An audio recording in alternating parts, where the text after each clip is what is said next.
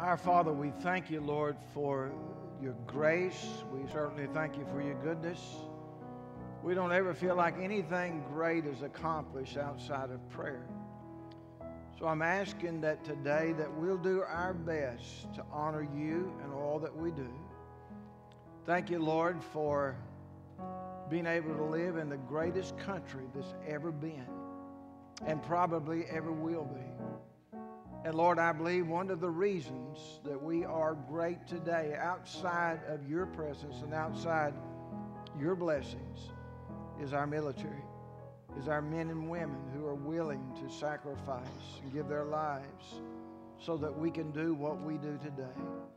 And God, help us to do our best today in all that we say and do. In Christ's name we pray. Amen.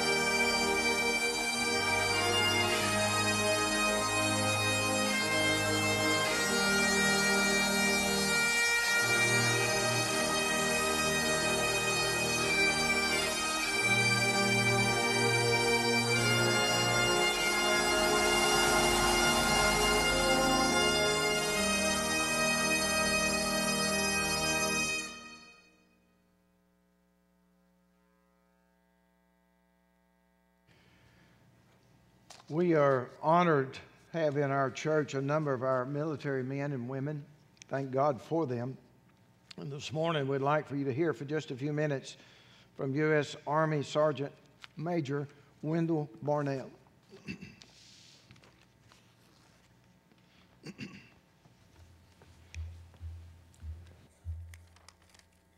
I stand with humble heart for all who have fallen.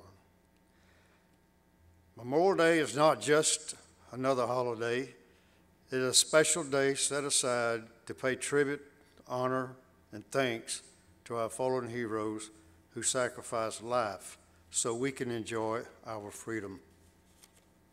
Please remember their families. They gave a loved one for all of us.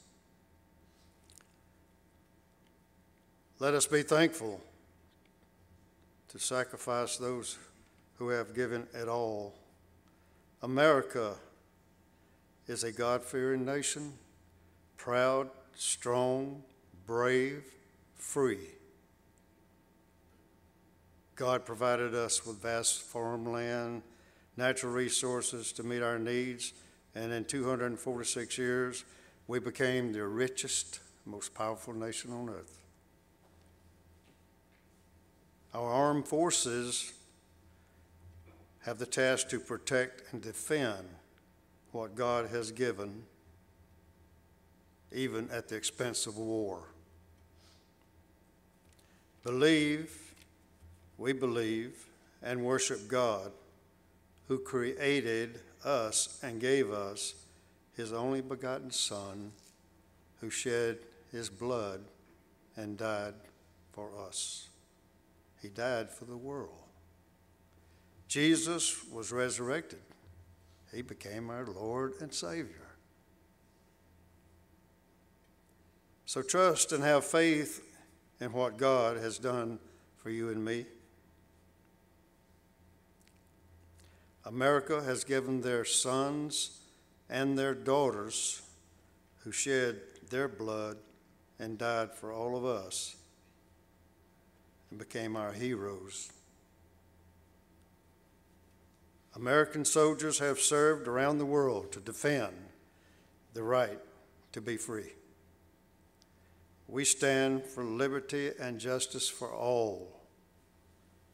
I believe God has a special blessing in heaven for our heroes. John 15:13. You see it on your bulletin. Greater love has no man than those who will lay down their life for his friends.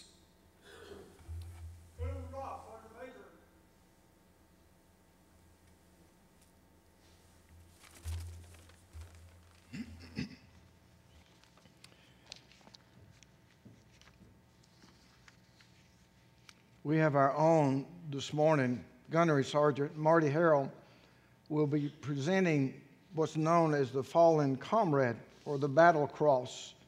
Before he does that, I want you to pay close attention and watch carefully what he's doing, but I want to tell you what it's about. The Battle Cross is a sacred symbol that's used to show honor and respect to a fallen comrade.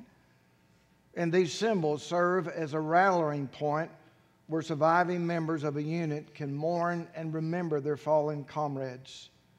The rifle will be affixed with a bayonet and inverted, signifying the soldier went down fighting. The boots signifying the soldier's last march onto the battlefield. The dog tags are imprinted with the soldier's name and hung from the rifle so that the identity will never be forgotten. The helmet is placed atop the rifle, representing what the soldiers stood for and signifying that their battle is now over.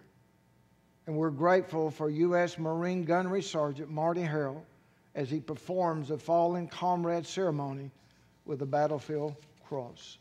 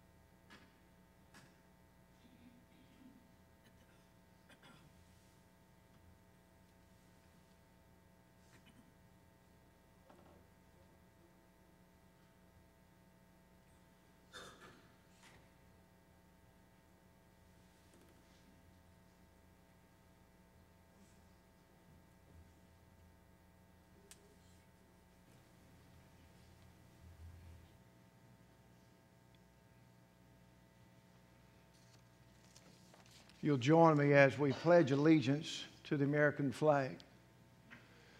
I pledge allegiance to the flag of the United States of America and to the republic for which it stands, one nation, under God, indivisible, with liberty and justice for all. As we pledge to the Christian flag, I pledge allegiance to the Christian flag and to the Savior for whose kingdom it stands, one Savior, crucified, risen, and coming again with life and liberty to all who believe. You'll join me in saluting the Word of God, God's Word. I pledge allegiance to the Bible, God's holy Word. I will make it a lamp unto my feet and a light unto my path, and I will hide its words in my heart that I might not sin against God. Gentlemen, you can post your flags.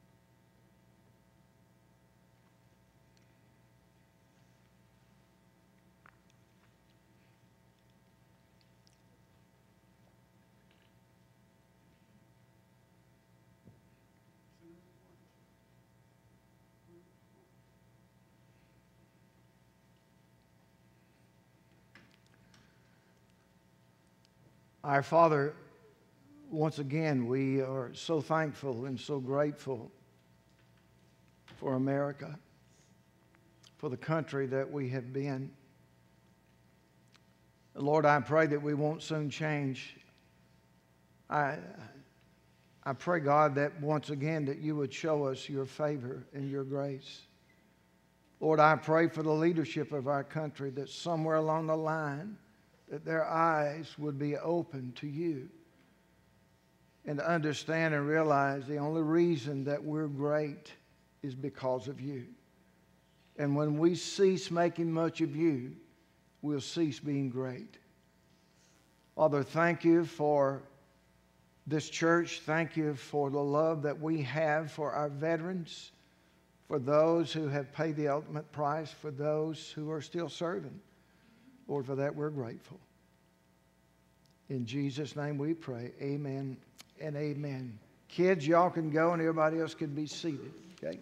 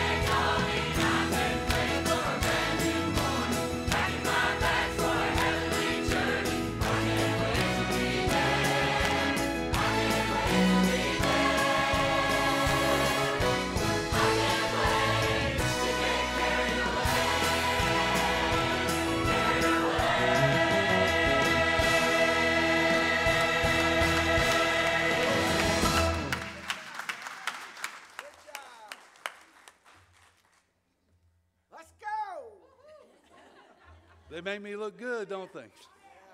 Y'all stand with me. Turn to 270 or just look at the screen. Sing the first and last verse.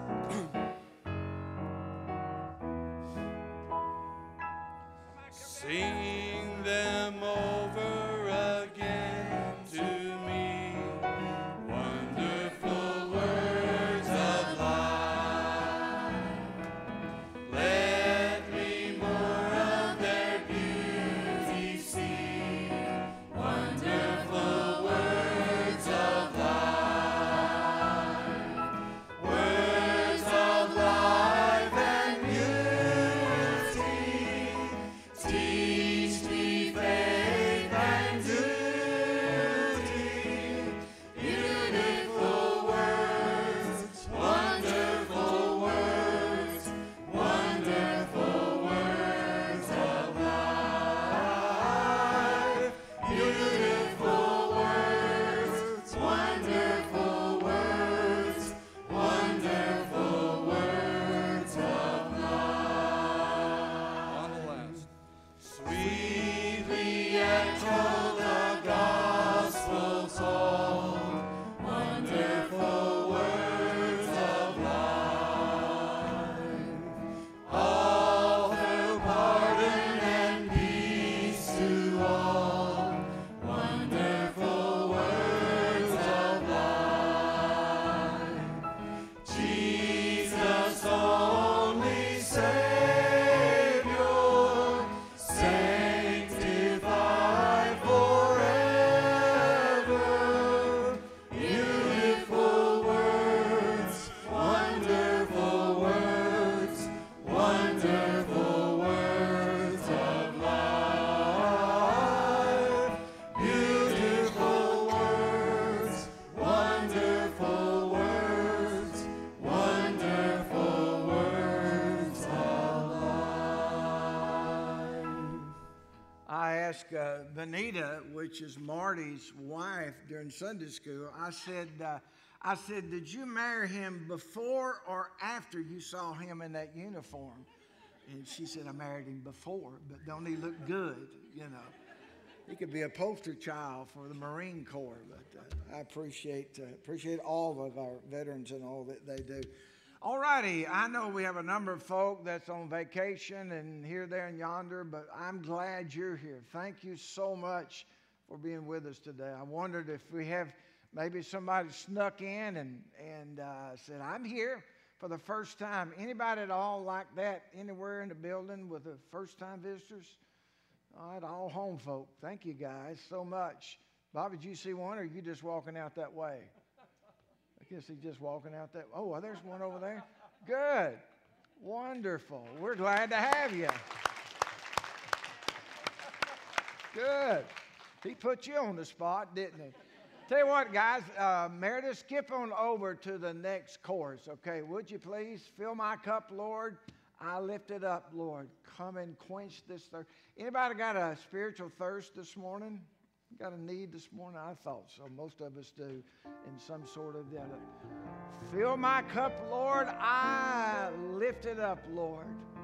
Come and quench this thirst of my soul. Let me tell you something, guys. Ain't nobody like him. He can do things that you never thought that he can do, and he can. And he does it right on time in our hearts and lives. Y'all help me as we sing. Here we go. Fill my cup, Lord. I lift it up, Lord. Come and quench this thirsting of my soul. Bread of heaven, feed me till I want no more. Fill my cup, fill it up, and make me whole. Tell you what, we're going to try. Sometimes it takes one time to go through something before y'all catch on what we're going through, okay?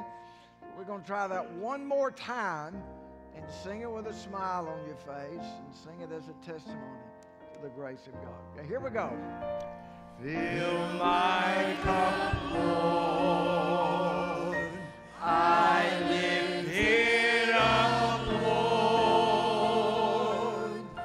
Come and quench this thirsting of my soul.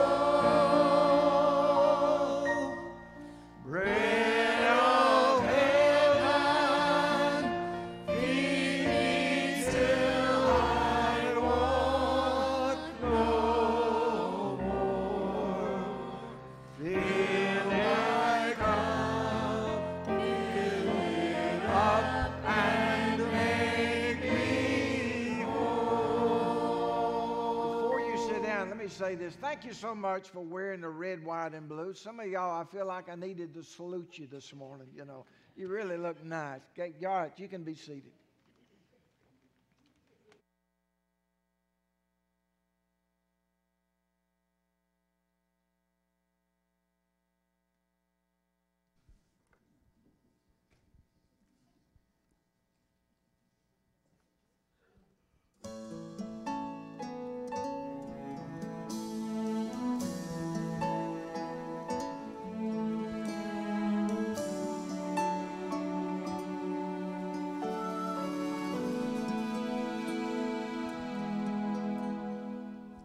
Weary from the trials that it seemed I faced alone, wondering why God left me here to struggle on my own. I thought of all the verses and the scriptures I had read, how He promised to be with me, how He never would forsake me. So with all the faith within me, I cried out to God and said, You were there for Moses, You were there for Joseph, You were there for David when he didn't have a prayer. You were there for Stephen, so I believe in time I'll see that through it all You were there for me,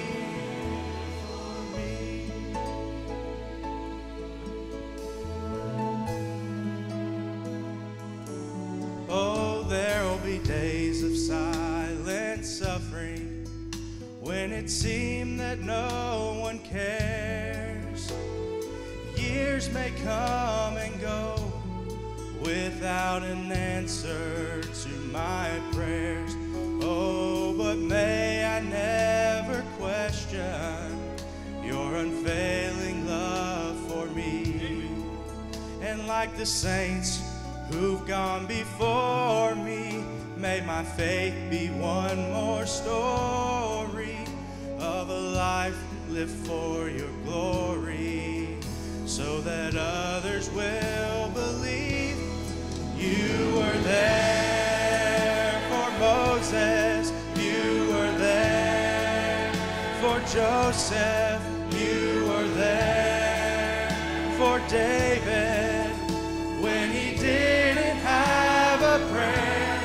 You were there for Stephen, so I believe in time I'll see through it all. You were there for me.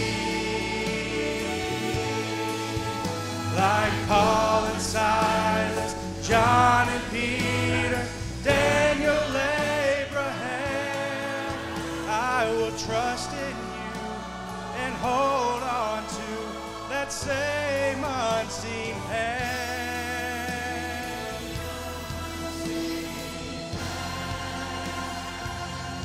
I'm trusting to the unseen hand that guides me through this weary land. You were there for most.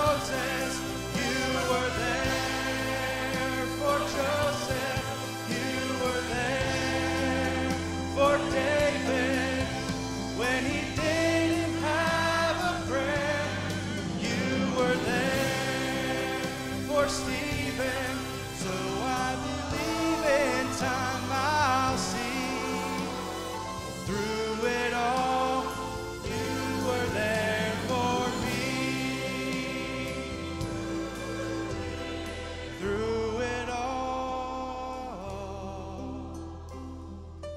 you were there for me.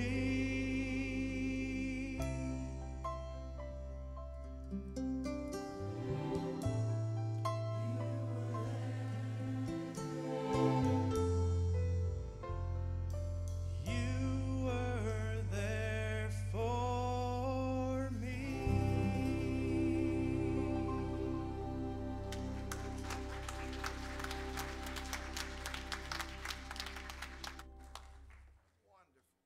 All right, stand with me one more time.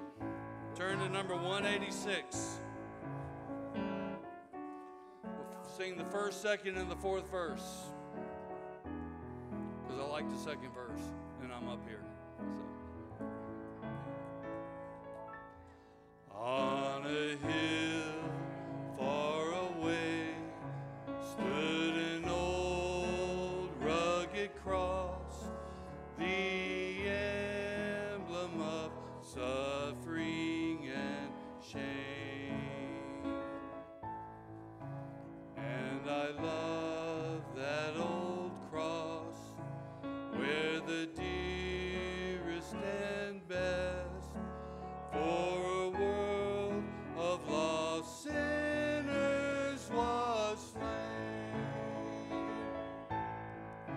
So I'll cherish the old rugged cross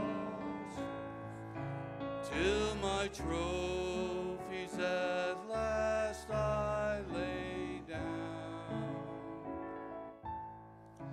I will cling to the old rugged cross and exchange it someday for a crown.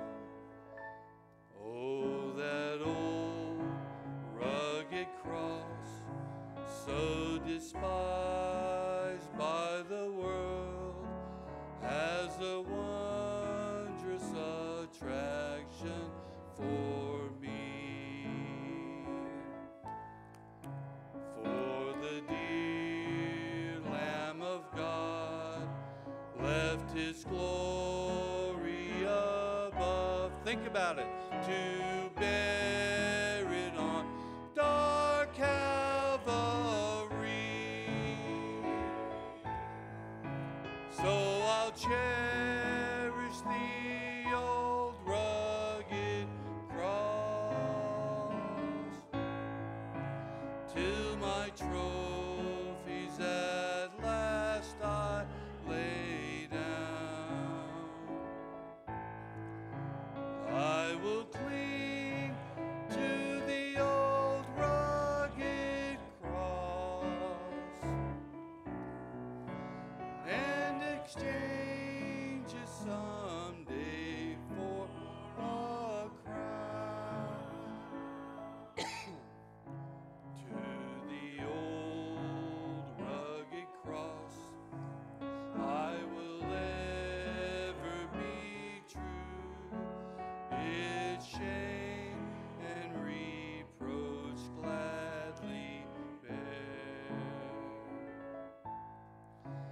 Then he'll call me someday to my home far away, where his glory forever I'll share. So I'll cherish the old rugged cross till my trophies at last I lay down. I will cling to the old rugged cross and exchange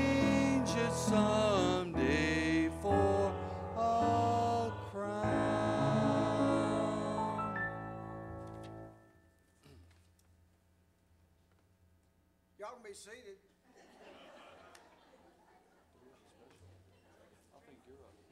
Tracy, you're singing, aren't you? Yeah.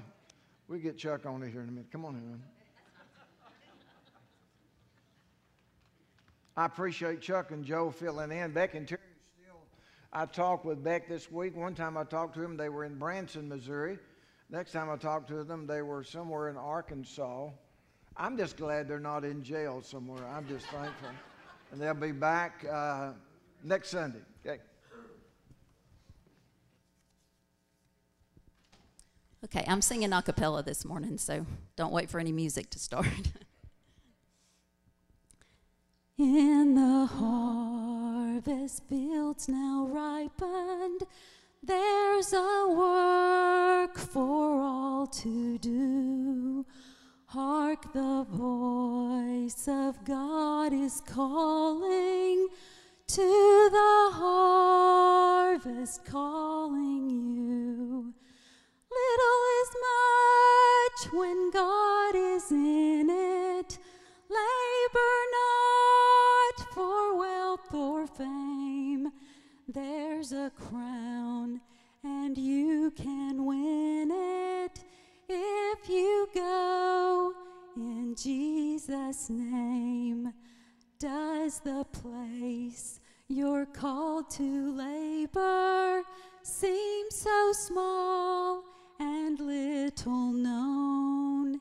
It is great if God is in it, and he'll not forget his own. Little is much when God is in it. Labor not for wealth or fame. There's a crown and you can win it if you go in Jesus' name. When we enter heaven's portals and the Savior's face we see, cares of life will be forgotten. We'll be happy, glad, and free. Little is much when God is in it. Labor not for wealth or fame. There's a crown and you can win it if you go in Jesus' name.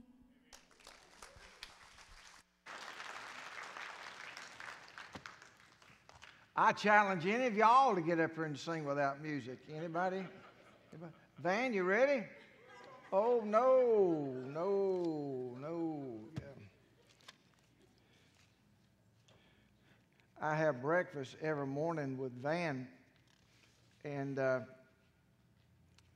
he's known for these words. Now, I'm not trying to start anything, but I just thought I'd say he's always stirring the pot. Does he tell you about that, Miss Frankie? Oh, he's always, never mind. If you have your Bibles, go with me to the book of Hebrews. Hebrews chapter number 11. Hebrews chapter number 11. I want to talk to you for just a few minutes about the legacy of faith.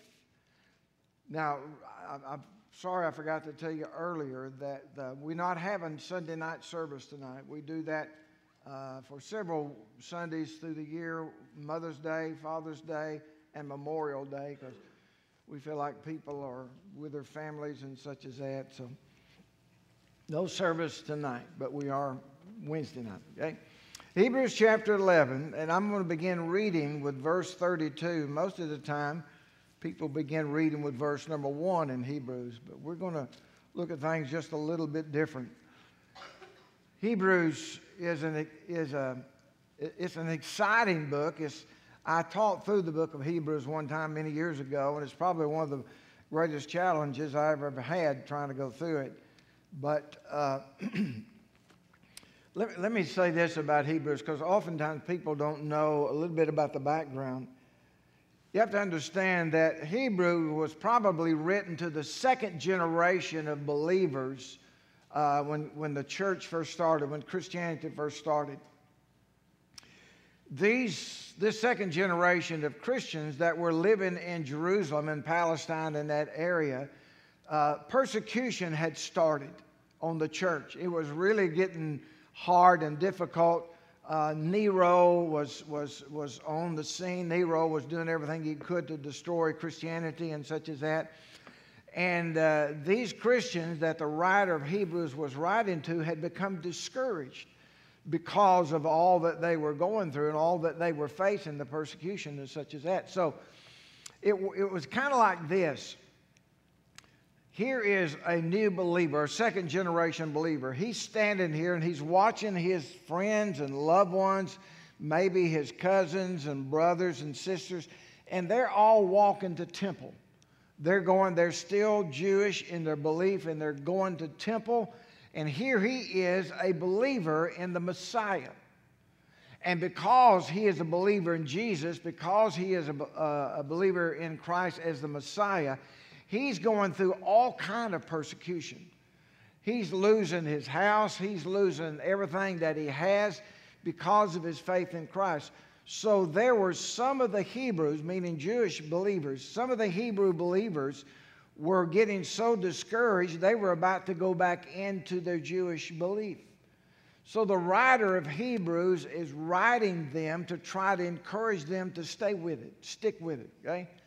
And some of those that I'm going to read about in these verses this morning are some believers that paid the ultimate price, just like many of our military men and women have paid the ultimate price in order for you and I to have the freedom that we have today. That's the only reason that we get to do what we get to do today, because of them. Same thing, what I want you to do this morning is I want you to think spiritual, okay? About the price that was paid for you and I to be able to do what we do today. And just follow along with me, you'll better understand it. Verse 30 through 32, Hebrews 11. And what shall I more say? For the time would fail me of Gideon, of Barak, of Samson, of Japheth, of David, also and Samuel and the prophets, who through faith subdued kingdoms, wrought righteousness, obtained promises, stopped the mouths of lions, quenched the violence of fire.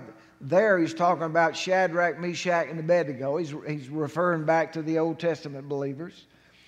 He talks about the escape, the edge of the sword. He's talking about Elijah and Elisha there in reference. Out of weakness were made strong, waxed valiant in fight, turned to flight the armies of the aliens, talking about Gideon and Samson. Look at verse 35, kind of a strange verse. Women received their dead raised to life again. You say, preacher, who in the world is he talking about there? I think he has reference to the widows of Zarephath and the woman at Shunem in the Old Testament, in the book of 1 Kings and 2 Kings, how their dead ones were raised from dead, though they died again, but they were raised. He goes on to say in verse 35, and others were tortured, not accepting deliverance, that they might obtain a better resurrection. And others had trial of cruel mockings and scourgings, yea, moreover, of bonds and imprisonment. They were stoned. They were sawed asunder. That sawed asunder has a reference back to the prophet Isaiah. Isaiah was ordered to be sawed asunder by the king of Israel, Manasseh. Now, that's how far the Jews and the Israelites had got away from God. Now, listen carefully. That's the direction that America is headed. Right. How far America is getting away from God. Even the king, Manasseh, ordered the prophet, the preacher of God, to be sawed asunder. Unbelievable. And they were tempted, were slain with the sword. They wandered about in sheepskins and goatskins, being destitute, afflicted, and tormented, of whom the world was not worthy. They wandered in deserts and in mountains and in dens and in caves of earth. And these all, having obtained a good report through faith, received not the promise. Verse 40. God, having provided some better thing for us, that they without us should not be made perfect. Now, I'm going to read the first 3 verses of chapter 12. The first 3 verses of chapter 12 is basically this. It is talking about the characters of chapter 11 and how they are examples or illustrations for you and I to continue on, to keep on at it. No matter what we may go through in life, God, by our faith, God will raise us up. God will protect us. There's nothing that you and I face in life that God's not better than and stronger than. Okay? But anyhow, look at verse 12.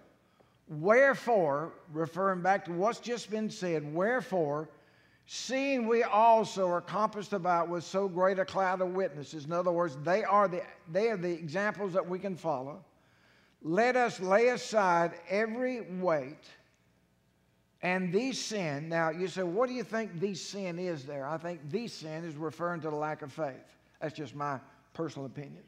The sin which does so easily beset us, let us run with patience the race that's set before us, looking unto Jesus, the author and the finisher of our faith, who for the joy that was set before him endured the cross, despising the shame, and is set down at the right hand of the throne of God. For consider him that endureth such contradictions of sinners against himself, lest ye be wearied and faint in your minds. Father, Lord, I pray that you'd enable me to make an application to where we could understand some things about Memorial Day and our men and women of the military. But we can also understand the price that's required of we as Christians, that someday in our lives we may be required to take a stand and it costs us something. I pray not our lives, but we don't know. But God, I think you've called all of us to stand for you. It's not popular, it's not easy, but it's right. And I ask, Lord, that you'd help me this morning to make this thing plain. In Christ's name, amen and amen. You know, to me personally, and I'm just trying to put a personal twist on this morning, holidays are such a part of being an American. It's just, that's the way I always perceive it. They're about, if you study it a little bit, there are about 10 or 12 holidays that we celebrate in America. For the most people, though not all, because family and circumstances, holidays, most of the time are about family, they're about food, they're about fellowship, and they're about fun.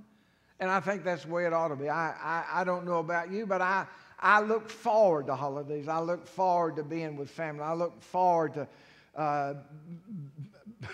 being able to eat things without sense of guilt. You know, just sit down with a container of ice cream and just go at it. And not, ain't that preaching? And not feel guilty about that one iota. Why? Because it's holiday.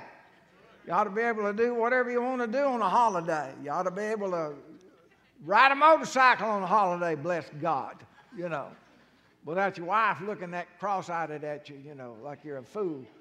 But anyhow, and, you know, and I'm sure that not everybody knows the meaning of the story behind all holidays. I get that. We got Christmas down pat. You know, we know it's about the birth of Christ. We pretty well understand Easter, about the resurrection and that. Some people, I think, still struggle a little bit with Thanksgiving Day. You know, Thanksgiving Day, it didn't have its beginning with most of us eating more chicken and dressing and turkey and dressing and watching a football game. That's not really where Thanksgiving began. I know some of y'all may think that, but that's not really true. Actually, Thanksgiving dates back to 1621, the year after the Puritans arrived in Massachusetts, and they had determined to practice their freedom of religion. Did you ever realize that one of the reasons that America became America, and one of the reasons that they left the mother country to come to this new country, was that they would have the freedom of religion that they have today? And after a rough winter, when they first landed, after a rough winter in which about half of them died, they turned to help to the neighboring Indians that were living there where they landed.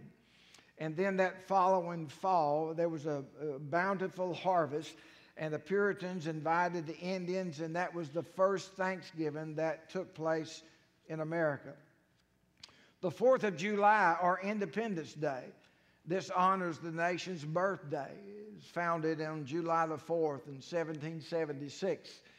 If I'm not mistaken, Wendell helped me this morning, we're 246 years old as a nation. We'll be this year. And I don't have time to deal with all the holidays, nor is this message about all the other holidays. But I do want you, before you leave here this morning, I want you to understand what tomorrow's about. I want you to understand about Memorial Day.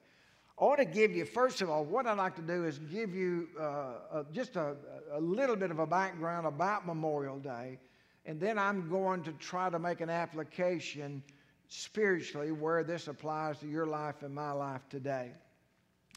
Our present, now this is really an interesting story, so I hope that you'll stay with me on this. Our present commemoration of this day came out of the Civil War. It was in 1865, shortly after the close of the war, some women in Vicksburg, Mississippi, chose May the 30th as the day to place flowers upon the graves of those who had died in battle. Now, this practice of choosing a special day to decorate the graves of the war dead soon spread both north and south, and it came to be called Decoration Day.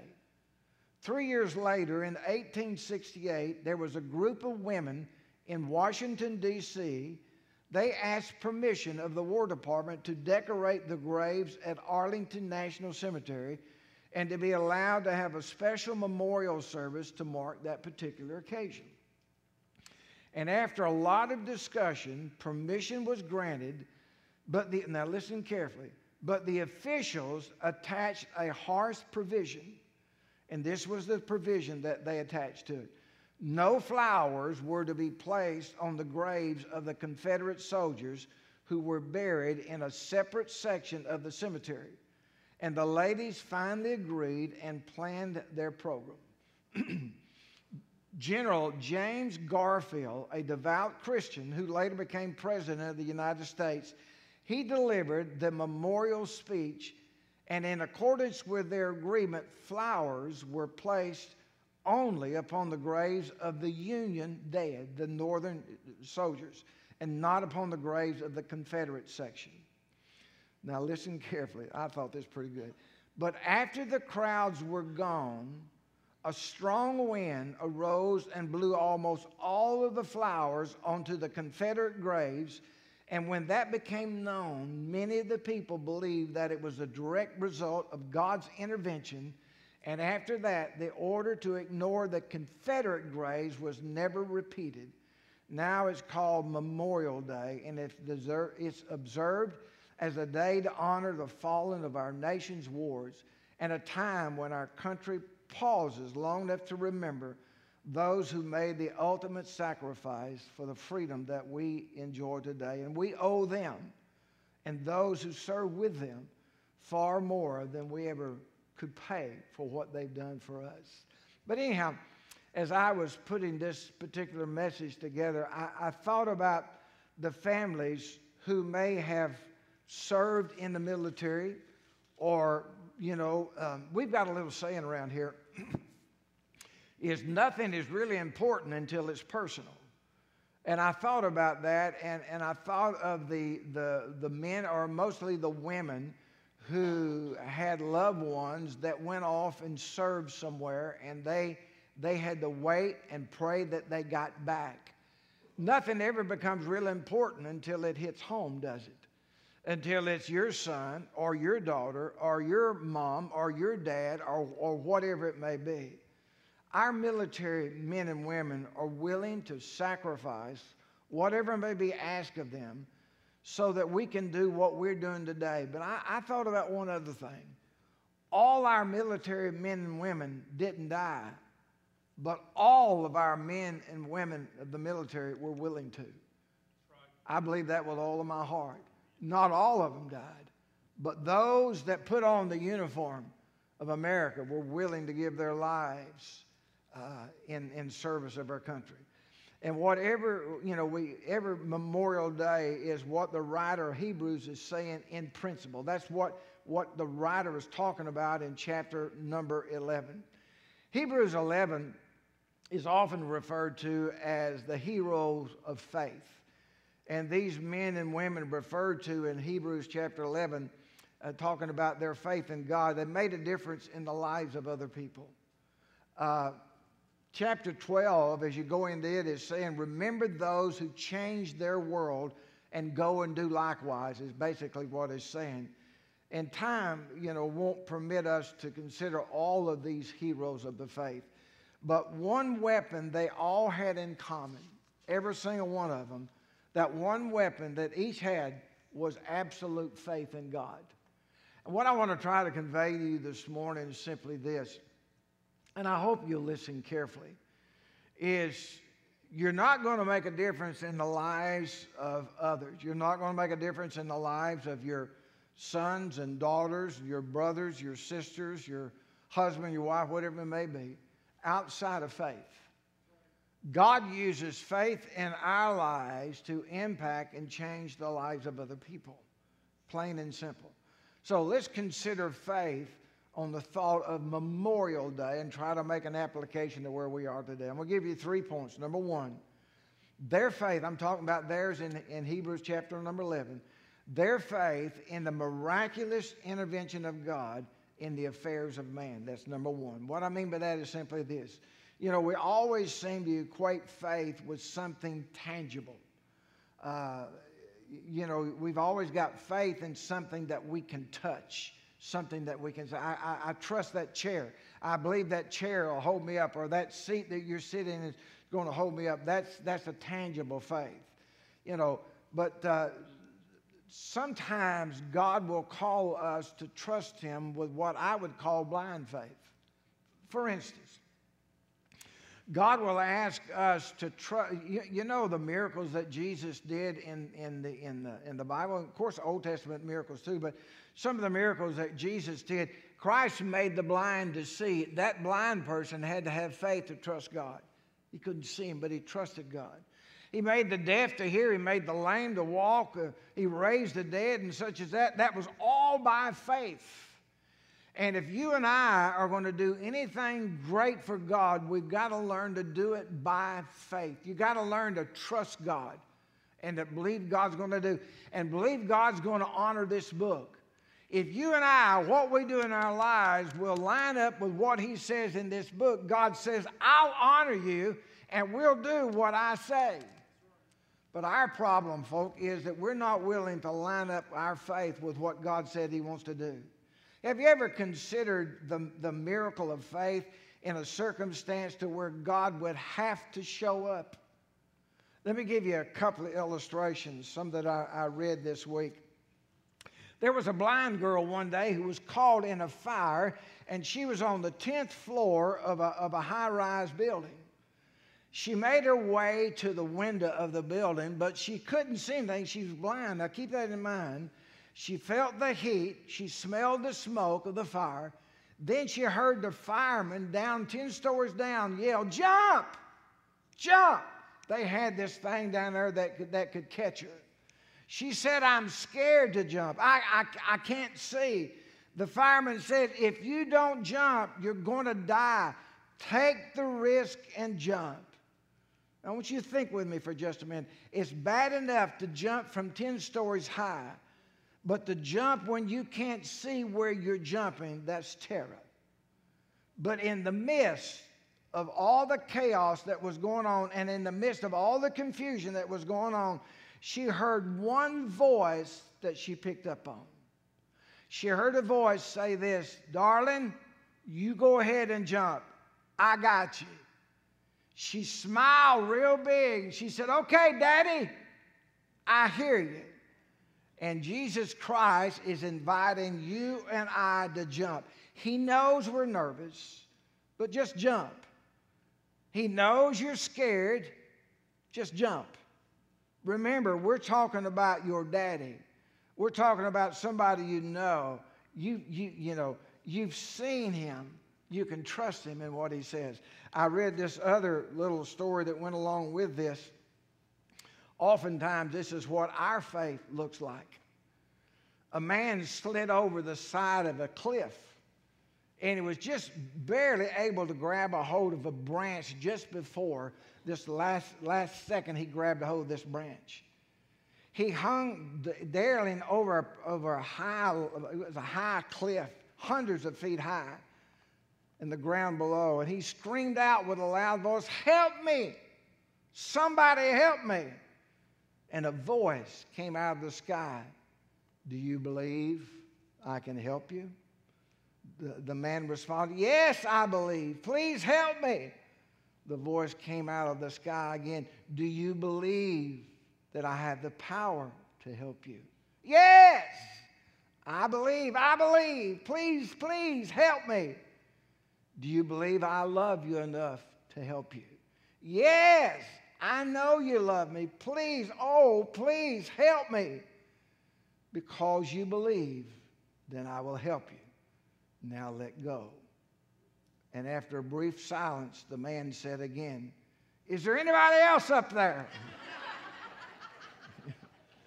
Sometimes that's kind of the way our faith is it not, folks? Is there anybody else that can help us in our life? I want to show you, look if you would at chapter 11, verse number 7. Look at a couple of characters in our text that I think that will make a difference as you consider their life. He says, "By faith, Noah, being warned of God of things not seen as yet, moved with fear, prepared an ark to the saving of his house, by the which he condemned the world and became heir of the righteousness which is by faith." You know, I have a lot of folk that I look forward to when I get the glory to meet and talk about things. And Noah is one of at the top of the list. Noah believed God, that God was going to do something that had never happened before. And because of Noah's faith, his family, the Bible says his family was saved. You know, I thought about that. Let me ask you a question. I want you to listen to me. Now, this is not real popular, or it won't be real popular with you. Will your faith impact your family and others? I want you to think with me for just a minute. Just use your mind's eye for a second. And if you think about your child, your children, maybe your grandchildren, maybe even your great-grandchildren, whatever it may be, will your faith impact them enough to make a difference in their eternity? Can they see your faith and the faith demonstrated in your life? Look again at our text, if you'll notice in chapter 11, verse 8. By faith, Abraham. Now, we looked at Noah's faith. Look what he said about Abraham. By faith, Abraham, when he was called to go out into a place which he should after receive for an inheritance, obeyed, and he went out not knowing whither he went. He didn't have a clue where he was going. By faith, he sojourned in the land of promise, as in a strange country, dwelling in a tabernacle with Isaac and Jacob, the heirs with him of the same promise. For he looked for a city which hath foundations, whose builder and maker is God. I want you to think with me for just a second. He went on to say, therefore, sprang there even of the ones of him as good as dead, so many as the stars of the sky in a multitude, and as the sand which is by the seashore, innumerable. In other words, he had so many kids later on. He had so many that was connected with him because of the faith that he chose to take in his life. Abraham was asked by God to go to a place that he didn't know anything about. My wife and I were coming back yesterday from Tennessee. We took her brother, Brad, up to spend a week or so with his brother, who's a truck driver. And Brad loves going up there and going out on the truck and such as that. So we were on our way back, and I've always got a better idea of how to get back. I've always got a better idea of the route that we need to take. But I thought this time I'm going to listen to my wife.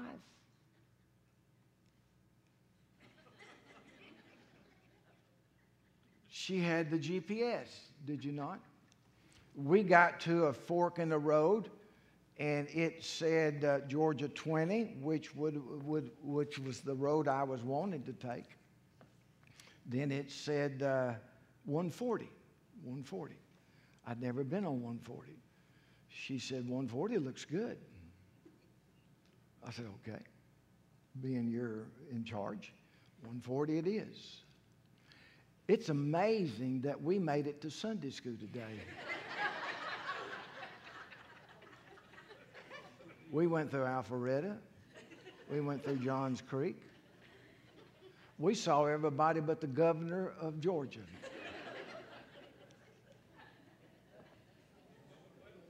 But we followed the GPS, didn't we? We went where that stupid GPS said. Abraham didn't have a GPS. You know, you know what Abraham had? God. You know the only thing we need? God. Thank you so much. You know. But, you know, I want you to do me a favor real quick. I want you to go back to the book of Romans. Let me show you what Abraham found in God. This is good stuff. Romans chapter number 4. This is what Abraham never wavered in believing all the promises of God. Ever. And this is so important you get this. Romans chapter 4, look if you would at verse 20. Follow with me. Now, Abraham, when God told Abraham, he says, Abraham, I want you to leave. I want you to leave the Ur of Chaldees, and I'm going to show you where to go. And Abraham stepped out. He says in Romans chapter 4, verse 20, he, meaning Abraham, staggered not at the promise of God through unbelief. In other words, he believed, he didn't stagger, he didn't hesitate, he just went on, just like I did what she told me. Oh, dear Lord. He staggered not at the promise of God through unbelief, but was strong in faith, giving glory to God. Verse 21. And being fully persuaded that what he had promised, he was able also to perform. What God had promised, he was also able to perform. Right? Now, verse 22. And therefore it was imputed to him for righteousness. What was imputed? His faith. In other words, now, the word imputed, it's a banking term. It means to apply to one's account. Okay? Abraham's faith to believe what God says was applied to his spiritual account. Abraham says, God, I believe you. I'm going to trust you. I don't have a GPS. I don't agree with the GPS. I don't care what that woman says. God, I'm going to listen to you. And God listened. Abraham listened to what God said. And the Bible says it was imputed, applied to his account. What was his faith? But read on, okay? Verse 22, Romans 4. Therefore it was imputed to him for righteousness. What was his faith? Verse 23. Now it was not written for his sake alone that it was imputed to him, but for us also, to whom it shall be imputed, if we believe on him that raised up Jesus, our Lord, from the dead, who was delivered for our offenses and was raised again for our justification. Now, what's that mean, preacher? That simply means this. If you will take God by faith, take him at his word, God says, I will take all of the righteousness of my Son, Jesus Christ, and I will impute it, I will apply it to your account. I'll take everything, just like when you get paid on Friday or whenever you get paid, they take your paycheck and they apply it to your account. All that righteousness of Jesus Christ was applied to Abraham's account. Why? By faith. You want to get saved? You do it by faith. You don't do it by joining the church. You don't do it by being a Baptist. You don't do it by all the things that you do it by faith. That's exactly what took place in Abraham's life. And as believers, we say we believe God, but does that action and living back up? how we live our lives. Oh, I love God, but I live like hell. Oh, I trust God, but I'm going to do my thing. Let me ask you this. Let's put it this way.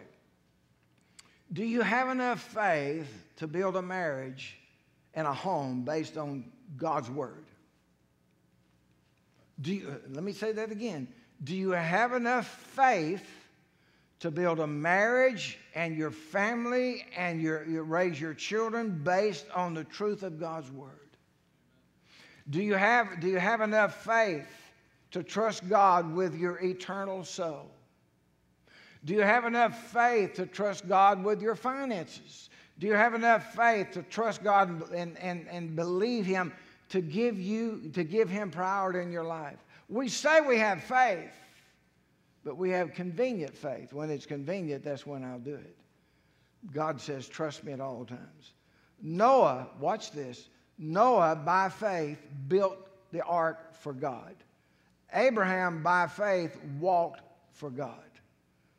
Not only have faith in the miracle intervention of God. Let me give you the second thing real quick. A faith that honors God even in the face of great obstacles. Again, in our text, if you look at chapter 11, begin with verse 23. Go back just a little bit. We're looking at Moses for a second. By faith, Moses, when he was born, was hid 3 months of his parents because they saw he was a proper child. That means favored child. And they were not afraid of the king's commandments. By faith, Moses, when he was come to years, refused to be called the son of Pharaoh's daughter, choosing rather to suffer affliction with the people of God than to enjoy the pleasures of sin for a season. Esteeming the reproach of Christ greater riches than the treasure in Egypt, for he had respect unto the recompense of the reward. By faith he forsook Egypt, not fearing the wrath of the king, but he endured as seeing him who was invisible. In other words, everything that Moses did by faith. Moses says, I'll give up all that Egypt's got to offer by faith. I believe the word of God. I believe what God says in his word, and I'm going to trust him by faith. You know, it's amazing nowadays how people talk about that they've got faith and trust God until the rubber hits the road. It was their faith in God that gave the courage to go against Pharaoh's command and hide their child as far as Moses' parents was concerned. And then in verses 24 and 25, I'm not going to take time to read it, Moses had enough faith to identify himself with God's people. I think that's a lesson that we all could learn. How many of God's people choose the world's way and not God's way? Oh, I'd rather be like the world. I'd rather play footsie with the world than to do the things God's way. Let me tell you something, guys. There's going to be times in your life as a Christian, God's going to put you in a situation on purpose to see what your faith's made of. I guarantee you. He's going to see if are you going to trust me? Or are you going to believe me? You know, a faith that's not worth testing is not worth having. And God knows that in our hearts and in our lives. The Bible says that, and now listen carefully what I'm getting ready to say. Sometimes I say things that's worth writing down. Not often. But this is one of them, okay? Listen carefully. And I'm talking about Moses. He feared Pharaoh so little because he feared God so much. Ain't that good? And I don't think I read that anywhere. I think I've come up with that, but I'm not sure. He feared Pharaoh. This is talking about Moses. He feared Pharaoh so little because he feared God so much. You know, that's what faith really is being able to see the invisible. Here's a question. When was the last time you demonstrated faith in the face of great obstacles? You know, the entire nation of Israel was impacted as a result of the faith of one man, Moses. Who sees your faith in face of obstacles and is compelled to believe God because of how you respond to the obstacles in your life? You see, guys, God will put you in a circumstance or in a position or a situation to where people will watch how you respond in that situation to see if the faith that you say you have is genuine or not. And if it's not genuine, they don't have nothing to do with your faith. Just not real deep. They just don't have nothing to do with it. Who sees your faith during those times?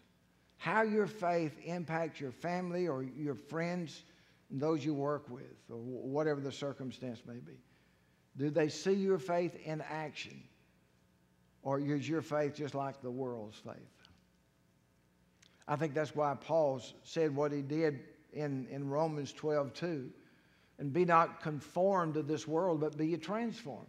How? By the renewing of your mind. Why? That you may prove what is that good and acceptable and perfect will of God. Why would that be so important? So that they could see your faith.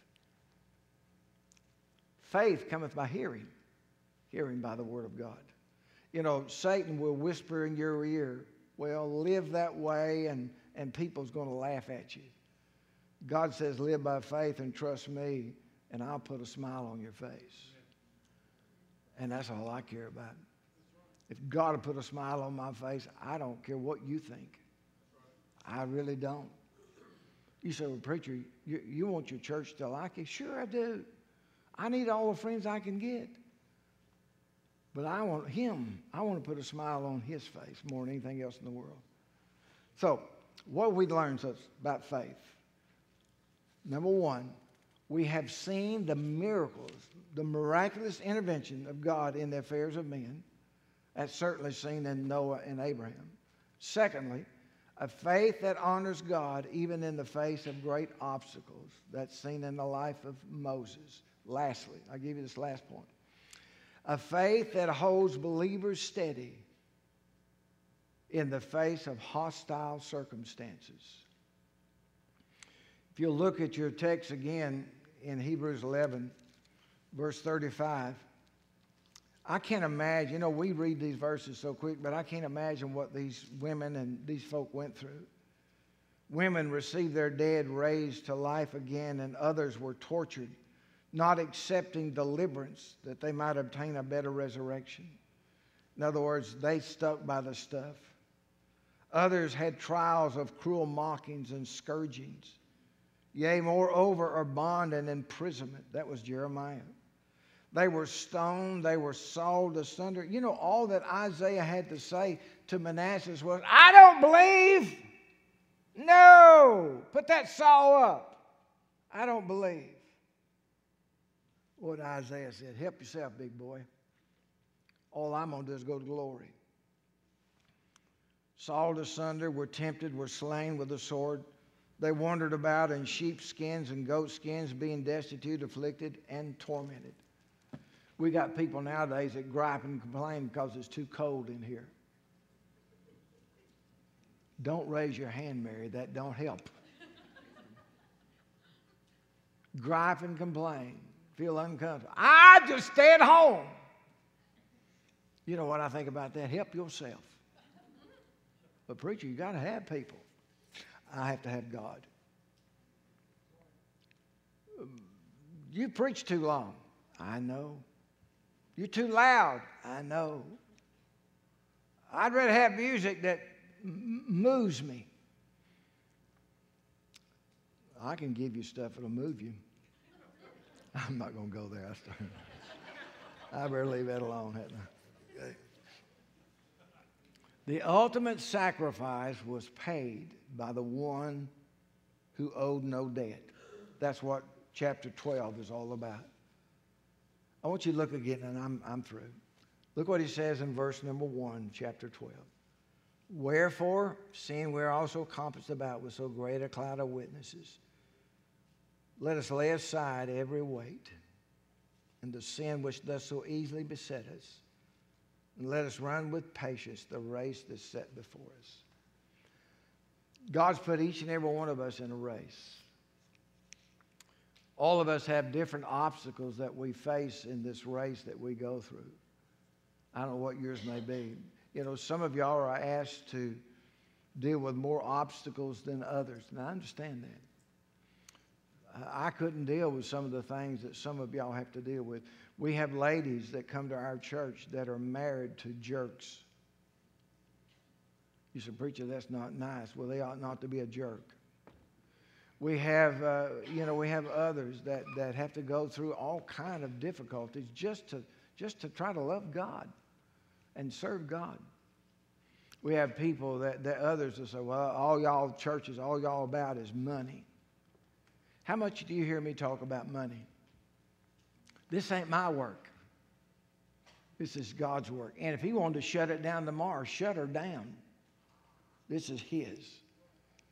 Giving is between you and him, not me and you.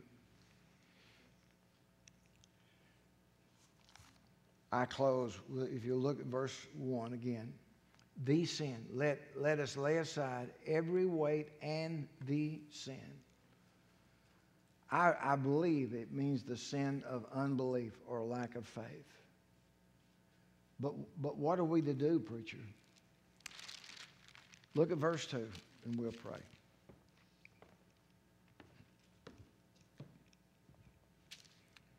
Looking unto Jesus, the author, word author means captain, and the finisher, the perfecter of our faith, who for the joy that was set before him endured the cross, despising the shame, and is set down at the right hand of the throne of God.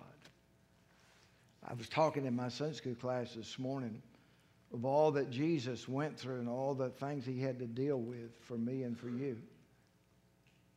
The scourging. But the thing, I'll close. The thing that got to me, it was in my devotions this week, is I read how Jesus, when he was first arrested by the Roman soldiers, was taken to the high priest, the religious potentate, the religious leader, taken to his house. And it was in the religious leader's house that they first started hitting Jesus in the face and spitting on him. Not so much the enemy. Not you'd expect that from Romans, but these were Jewish leaders. These were, as I told my class, it would be like Terry bringing Lawrence to the preacher's office. And if Lawrence didn't say what I wanted him to say, Terry just hauled off and knocked the snot out of him.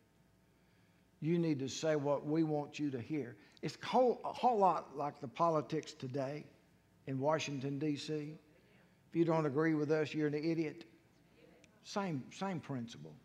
Same thing. You said, preacher, I don't like it. I don't care. Listen, I am so weary of all that's going on in our political system and our media and how hypocritical they are. It just, it's a side. But anyhow, this is not a political message. Faith is what's going to make a difference in your life and my life. Are we going to trust him? Are we going to believe him? Am I going to live out my faith? Why is that so important, preacher? So that your loved ones can see Jesus in you. That's the whole thing. That, God says, I'll give you what you need to point others to me, but you've got to trust me. You got to trust me. Father, help us to trust you. Lord, help us to see you. Help us to see you high and lifted up where you deserve. Help us, Lord, to desire to bring others to you. Help us to see our children and our grandchildren and our friends, those that we've known for years. Help us to have a heart for them to see Jesus Christ in the life that we live. And that may cost us something, not monetarily, but it may cost us something. But Lord, give us a heart to be willing to pay, to sacrifice, to do whatever. Lord, if we're going to believe this book, we got to believe that there's a heaven to gain and a hell to shun. So, Lord, help us to be willing to die to self and put you on the throne of our lives. Not be ashamed of the gospel, not for 1 second. In Jesus' name I pray. Amen and amen. All right, let's